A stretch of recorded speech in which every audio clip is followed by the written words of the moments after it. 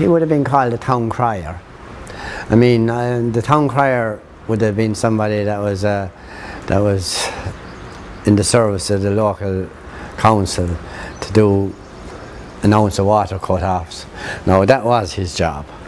Now I don't know what they paid him, but he could spend most of his time up there, and the town clerk might say to him, look, Tom, go around town and tell them the water will be turned off, ring the bell, draw their attention. The water will be turned off between 5 and 6, which was an every week thing. There were so many water pipes problems around town busting that they had to send people out. I mean, modernising it, you went around with a loudspeaker now, but back then you didn't. And back in the olden days, prior to him, you would have had the same person would be attending the gas lights, announcing meetings. That's why they call him the town crier. You went out and you did the street, rang the bell, draws people in, and you started shouting out, the water will be cut off tonight between 6. Now that would have been his situation.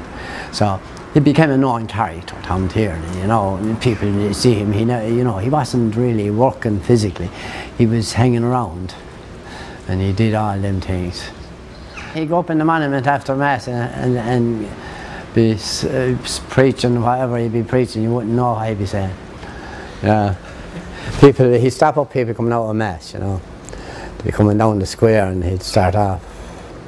The statue of James, he would call him. He was cut from stone, limestone.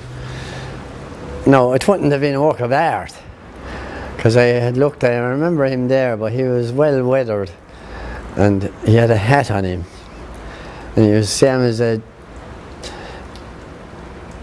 gentleman, maybe that was near to copy cut out of stone of him as original. If you like, you showing me Tom Tierney there. I mean,